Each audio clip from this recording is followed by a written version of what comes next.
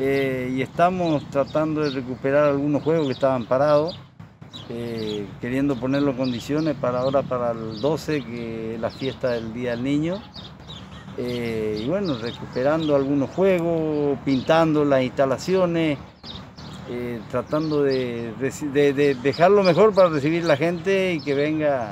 a disfrutar de esto que es tan lindo. Bueno, Carlos, en estos días de vacaciones de invierno, la verdad que este lugar se ha transformado en el escenario de cientos de visitantes, no solo de Sáenz Peña, sino que también de otras localidades. De todos lados, de Corrientes, de Resistencia, de Las Breñas, de Fuerte Esperanza,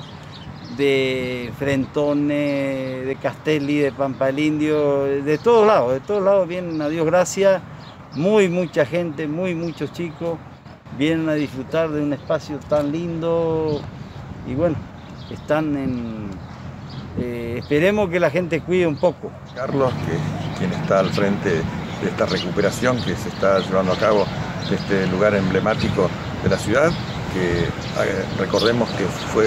creo que el último día de la gestión de mi antecesor, el doctor Peche, fue inaugurado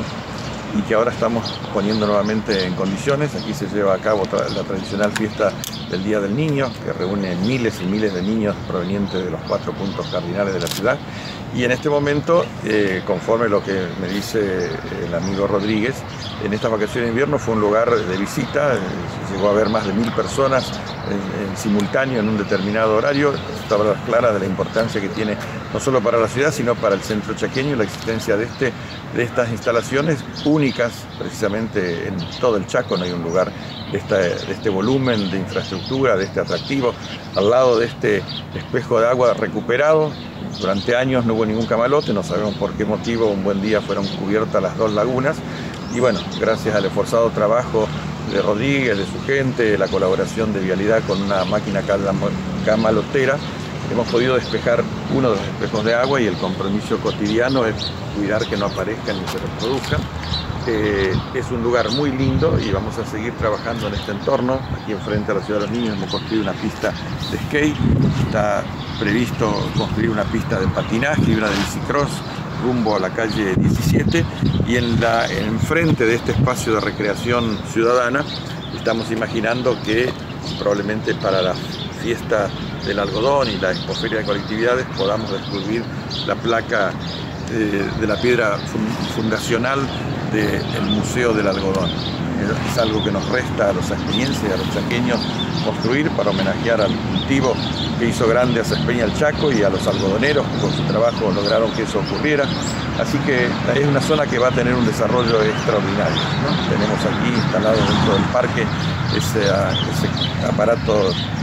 técnico tan importante que permite a los vecinos de la ciudad captar todos los canales de aire sin costo alguno para ellos, salvo la tenencia de una pequeña antenita.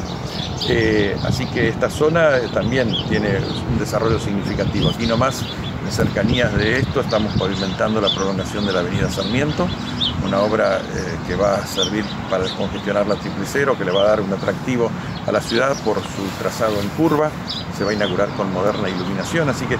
esta, como todos los otros puntos, cardinales de la ciudad donde estamos trabajando, están siendo transformados. En el barrio San Martín Este, la calle Triple Cero, en el barrio Puigó, a pocos días de inaugurar la calzada de la calle 14, en este momento a punto de hormigonar una nueva cuadra en el barrio Belgrano, en la calle 11, entre 6 y 4. Así que, como digo siempre, afortunadamente Sáenz Peña crece, se desarrolla y creo que el compromiso de todos los saenpeñenses es seguir acompañando este proceso que transforma día a día a nuestra querida ciudad.